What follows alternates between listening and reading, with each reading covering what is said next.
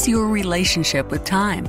Are you wired and tired, stressed and overwhelmed, busy and going nowhere? Or just want to scale your business? Welcome to Take Back Time with your host, Penny Zanker. Penny focuses on books, strategies, tools, and tips to help you work smarter and approach your time more strategically. As a result, you can have more energy, focus, and get more done in less time. Be more efficient and effective. Get ready to take back time. Hello, and welcome to Take Back Time.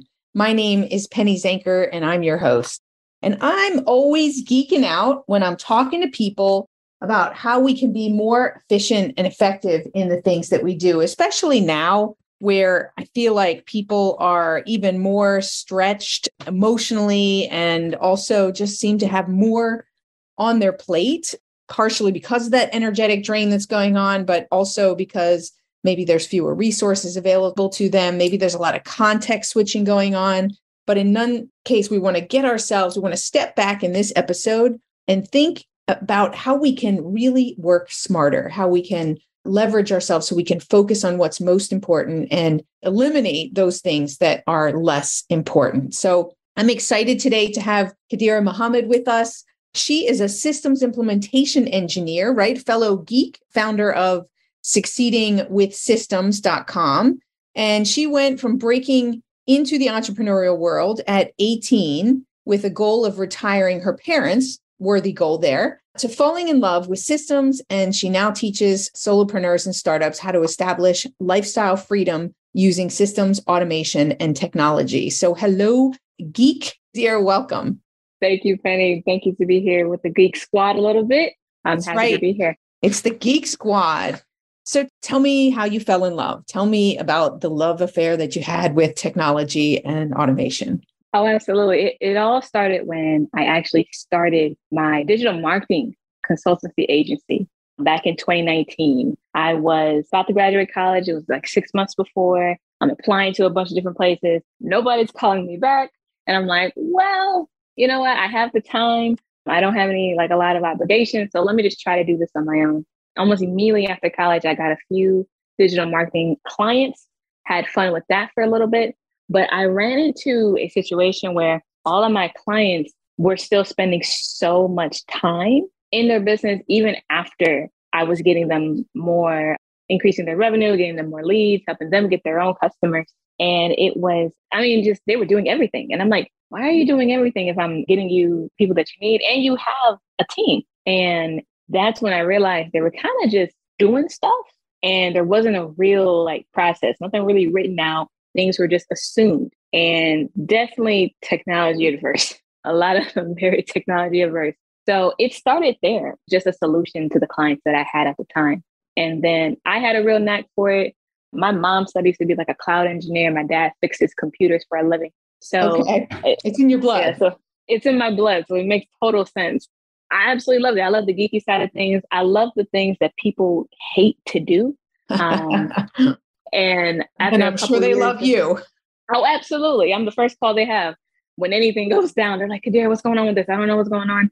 I don't know why. And it could be just so simple to me, but it's a big issue for a lot of people. And I became really an asset to a lot of people, even more so than I already was. And then did that for a couple of years just for my clients. And I just decided, this is a real gap. And there's a lot of, especially smaller entrepreneurs or people with really small teams who need the ability to leverage technology and then also put in the right systems and processes so they can really have sustainable businesses without necessarily having to spend 100 hours a week in their companies to make it grow. Definitely. There's a couple of things I want to talk about there. First of all, I think it's important any size company can benefit from having more formalized processes and automating things, right? The whole idea is how can we be more profitable, more efficient and effective in what we do. And automation definitely helps, especially today with how we're finding that there's fewer resources available in the marketplace. So how can we take some of those roles and automate them? Makes total sense. That's where we're going with AI and everything, right? Yep, absolutely. And the other thing I wanted to address is just back to, you said people were kind of doing everything. And I think it's important that we recognize for those that are listening is there's this tendency. I mean, we're all control freaks. Let's face it. We're all control freaks. And when uncertainty and change and all of that hits us in the face as it has, we even more so have the urge to control because we're kind of hardwired for it. So it's not easy for us to let go, but that's part of the process, right? We're just kind of like the animal that comes up for me is kind of the ostrich. If you've ever seen little baby ostriches, they just kind of like, they're like running around banging into each other. If they're not sticking their head in the ground, right? They're running into each other. So that's kind of the image that comes up for me. So where do you start? So let's say somebody says, yep, I'm at that point. I feel like overloaded, overwhelmed. I'm doing everything or limited in resources. Where does somebody start? Absolutely. The first place people need to start with is actually really getting a good understanding of what they're doing every single day in their business. I really suggest journaling every day and writing out, what did you do for that day?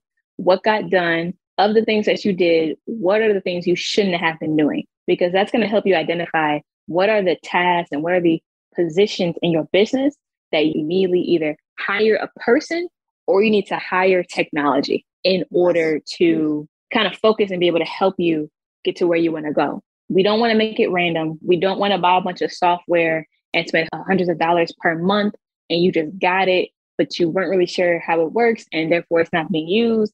And therefore you're kind of just wasting money. And it just kind of feels good to have some software there and say that you have it, but it's not really being used to help you. Right. We have to first figure out where we at right now. And then the second part of that is you need to figure out where you really want to go. And I don't even just mean like, you want to make $100,000, $1 million a year. I mean, like, how big of a team do you have it in your mind? How many clients do you really want to service? How big of the company do you really want to get it to be?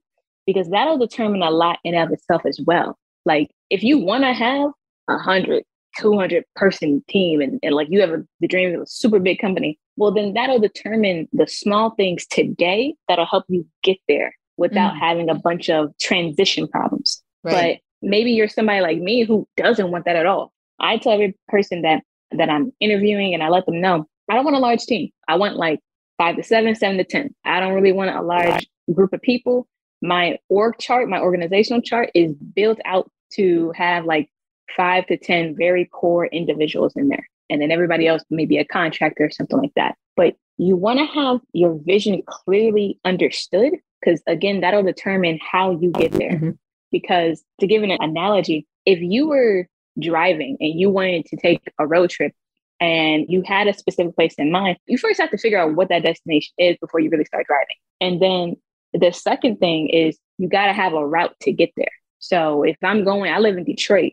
So if I'm going from Detroit to Chicago, I'm not just going to start driving. I'm going to have a plan. I know the route. I'm going to put it in Google and it's going to tell me where to go and what places to go because I know what my destination is and I know where I'm starting from. So really getting a good idea of where you're starting from is super important. So all of you listening, that first step of awareness is, it is getting those goals clear, understanding where it is that you want to go. What are your objectives? And that doesn't matter the size of your business. It doesn't matter if you're smack dab in the middle of a business where you're like middle level manager. You still need to know where's the company going? What are your goals, right? So that you can align what you're doing on a day-to-day with those goals and make sure that you're doing what matters most, what moves the needle. So that's what I hear you saying, right? Is get awareness, absolutely. Identify the gap of where you want to go and where you are today. And then you can devise a fair plan. Oh, absolutely. It's that clarity. I think a lot of people get overwhelmed when I'll talk about tech, I'll talk about systems, and they kind of just think, well, this is just one more thing upon the thousands of things that I'm doing. And I don't want them to feel like that. This is why they have to start with the clarity, get a good understanding of what you're really trying to do so you know what you're working for. I think another reason a lot of people will just keep doing tasks is because they lose out on what am I really doing this for? Am I being productive or am I just doing a bunch of stuff and I'm still tired from the stuff, but then I don't really feel like I'm moving forward. But if you don't know where you're moving forward towards, then it kind of defeats the purpose of doing all the stuff, if that makes sense. For sure. Basically, we get caught up in this trap that urgent crowds out important. So if you want to scale your business, if you want to be more profitable and grow it, no matter whether it's growing the number of people or growing the amount of money that you're making, you're never going to get there if all of your time is spent on everything that's urgent, because those things that are important that actually move the needle and grow the business are not getting done, are not getting the attention and focus. So I'm a big fan of shifting our focus and understanding what's moving the needle and then put our attention there. Absolutely. I'm the same way. Absolutely same way. So interesting. One of the questions I ask everybody who's on is, what's your definition of productivity and why? My definition of productivity is when you get done, you feel good about what you just got done. Like you have clarity that the things on your list that you checked off, they were able to get done, even if it wasn't everything. But the things that did get accomplished, they moved the needle and you know it absolutely helped you. And the reason I say that is because it goes a little bit kind of piggybacking what you said earlier about people doing a lot of the urgent things and not necessarily the important things. And I think when you can feel good and you know this task, no matter how long it took, I know it's going to help me get to the goal I have, then that's more important than anything, in my opinion. In business, in your personal life, if you know me sending this email, me reaching out to this individual, me following up with this lead, me implementing this new process for my team, if you know that those are super important about, and it helps not just yourself, but other people, it's better than anything. And it doesn't matter if your long list didn't get accomplished. You have so many hours in the day. That's okay. But you do anything that makes you feel like, okay, we're going in the right place. We're running this route. We're going to get to where we need to go because I keep moving forward and you took that next step. It doesn't have to be a mile. So you're a technology person. So what are your favorite tech tools that help you to be more productive in your business? Yes. So one major tool is having a customer relationship management system, a CRM. My personal one that I use is called Go High Level. It's pretty newer on the market in comparison to like HubSpot or ActiveCampaign, if people are familiar with that. I absolutely love it because it really takes the place of like Calendly or like Acuity for your calendar booking. I can automate my email marketing without using MailChimp or ConvertKit, SMS marketing as well. And I can have so many things moving in the background without me having to do it. I absolutely love it. And I think everybody really needs a customer relationship management tool, like no matter what you do. You need a database that you can keep your customers and your clients in. You can see your history with everybody. You know where they're at in your sales process. You know where they're at in just them being a client in your business, how long they've been with you. And it's all in one place versus on sticky notes versus on Post-its in your notebook that you write down, but then you forget to go back and you got the page because you're doing these other things and then everything kind of got lost and then you don't have the notebook anymore, so you bought a new one. You need something online. Absolutely 100%. You need something online. After that, if you're not using, like if your CRM doesn't allow for automatic emails for whatever reason, or it's just not as good, using an email sender tool like ConvertKit. I really enjoy ConvertKit when I used it. It's really good. And it allows for levels of automation in there as well, as in automatically sending emails, especially, like on people's birthdays and everything. It's one of my favorite email tools. Awesome. Anything else? So that's customer relationship aspect of it. What about something that just helps you to save time? Do you have any like time saver tools? I would say I use Zapier a lot for a lot of my automation. Zapier. Oh my goodness. I could talk all day about Zapier. I got a lot of videos on my channel. Tell people about Zapier just so that they know how this can totally save their day. Change the game. Yes. So Zapier is, you can think of it as the glue of the internet. And I say that because it allows you to pass data between totally different apps that don't talk to each other, basically. They're totally separate. But Zapier comes in the middle and it'll pass data between those two. And they can automatically send emails for you. It can automatically populate data entries in like your Google Sheets. It can automatically trigger events in other apps that, again, don't talk to each other. I probably have like 300 something Zaps in my account right now. Wow. If not more. I mean, I used it for a ton of stuff. I used it for clients. I used it for sending automatic reports. It is extremely powerful. And especially if you get into the super geeky side, which is using the API and the webhooks, which I don't want to confuse anybody. Right. It's very powerful. And for most people to know, like, you don't even have to get into the API and the stuff. You just very easy. You just kind of map some fields across, or it's very, very user friendly in that Very context. user friendly. Like Absolutely. just to give people an example. So I run a process, if I'm going to, let's say I have a conversation with someone and they say they want to hire me. So for an event, so basically they fill out a Google form. That Google form fills in the contract, sends the contract to them for them to sign, sends them my W-9, and it takes care of the whole process. And that's it. And then it puts in my calendar, the date, and blocks it and all of that kind of stuff. So anybody who's listening, right, you can really save yourself an assistant. Like Zapier is your assistant and can do a lot of those types of things that an assistant might be doing for you. Oh, absolutely. I have a pretty similar setup. Somebody wants to hire our company and they fill out the onboarding form. What triggers next is we have a folder created in our Google Drive specific for that client. All of their answers from the form fill out gets put on a Google document. So that way my team can create it. It also triggers new tasks in our Asana, which is a project management tool we use.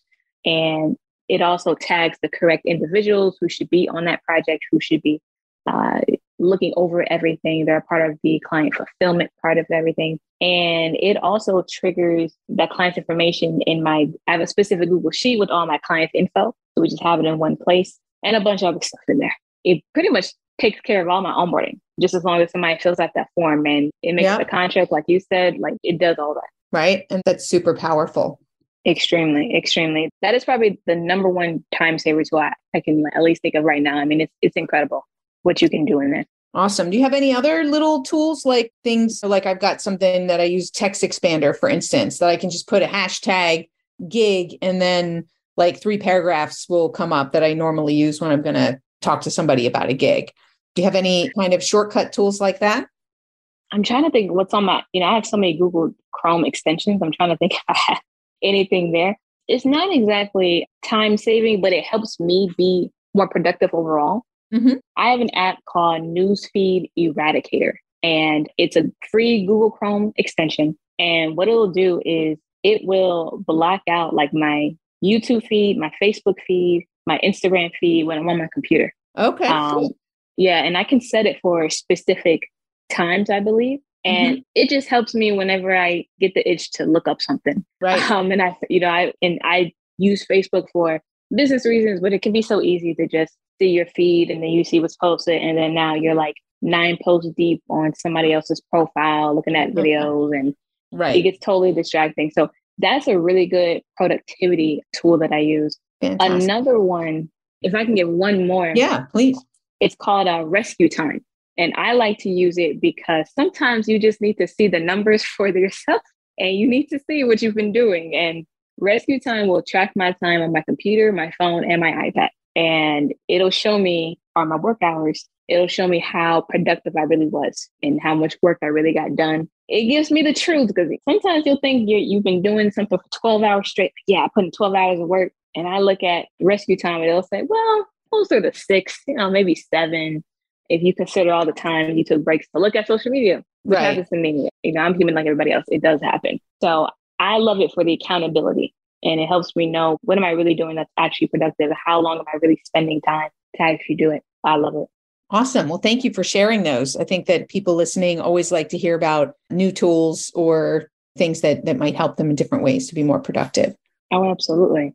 So tell me, what did I ask you today that you think is really important that people get from you? One of the things is understanding that it isn't always just about the tech. I love tech. I love helping people install the best technology and choosing the best things that are for them.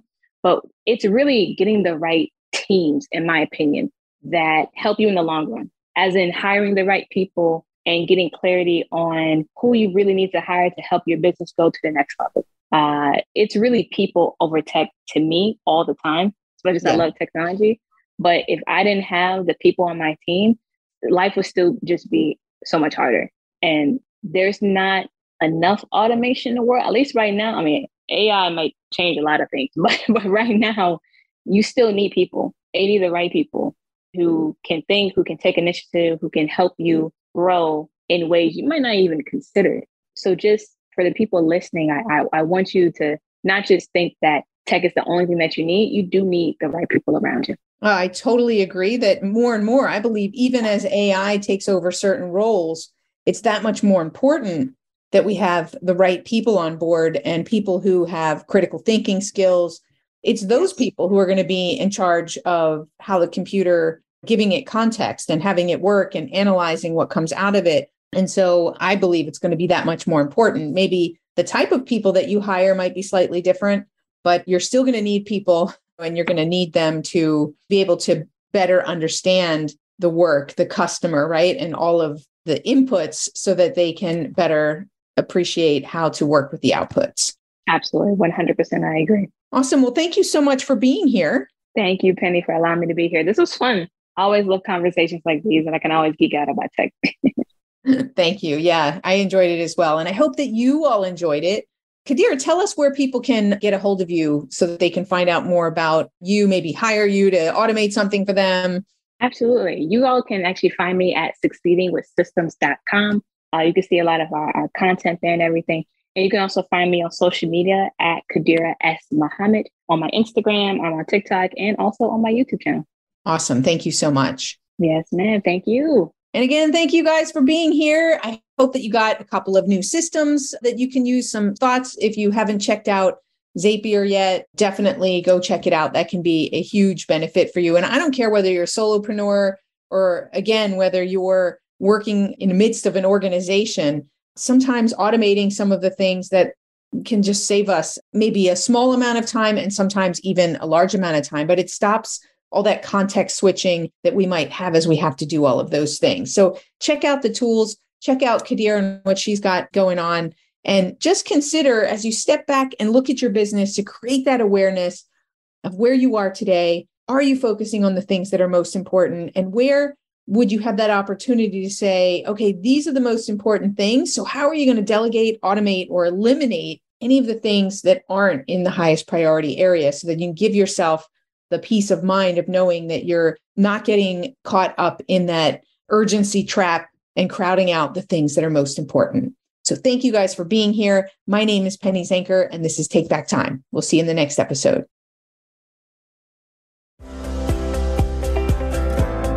Thank you for listening. Today's topic is another opportunity for you to put the knowledge you learned into practice. Tune in again next week for more strategies that will help you have more energy and focus to get more done in less time, so you can continue to take back time.